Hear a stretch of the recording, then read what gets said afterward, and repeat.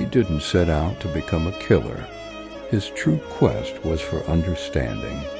But from understanding came immense power, and power, once held, demands to be used. The day the desert floor blazed with the light of a new sun, Oppenheimer believed he had forged the key to victory. But then came the chilling news from Hiroshima, followed by Nagasaki. The full, unbearable weight of what his creation had wrought crashed down upon him. For a fleeting moment, he had wielded the power of a god, only to spend the rest of his existence haunted by that very power.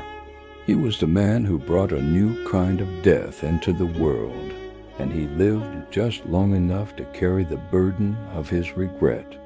Thanks for watching, and if you found this story compelling, please consider subscribing for more.